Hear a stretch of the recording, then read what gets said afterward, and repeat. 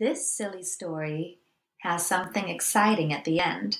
I hope you enjoy it. It's called A Summery Saturday Morning, and it's written by Margaret Mahy and illustrated by Selina Young. This is a Viking Press publication. A Summery Saturday Morning. And this book is a bit of a tongue twister. That means some of the words are hard to say together. Let's see how I do.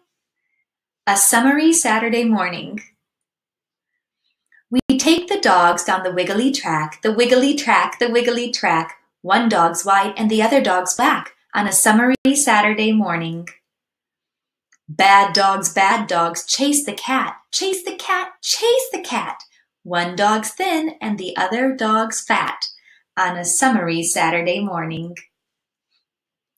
They chase the boy on the rattly bike, the rattly bike, the rattly bike. Chasing things is what dogs like on a summery Saturday morning.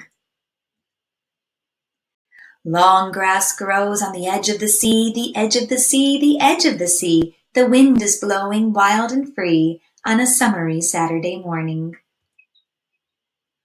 A goose looks out of the tangled green, the tangled green, the tangled green. Her neck is long and her eye is mean on a summery Saturday morning.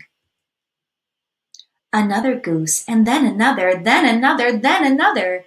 7 sleek sisters out with mother on a summery Saturday morning. The geese begin to run away, run away, run away. The dogs run too, they want to play on a summery Saturday morning. We run too to catch the dogs, to catch the dogs, to catch the dogs, scattering shells and leaping logs on a summery Saturday morning. The mud begins its guggly wugs, its guggly wugs, its guggly wugs. Our sandals slide like sluggly wugs on a summery Saturday morning.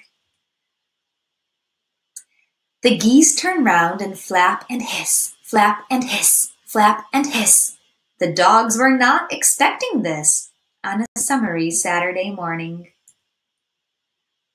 The geese begin to chase us back, to chase us back, to chase us back, out of the mud and up the track on a summery Saturday morning. If you want to walk in peace, walk in peace, walk in peace, don't let your dogs upset the geese on a summery Saturday morning. And on this page, you can follow the way they went on their summery Saturday morning. From their home, over the hills, through the grass, to the beach, and somewhere down here, you can find the geese. And that's the end of that story.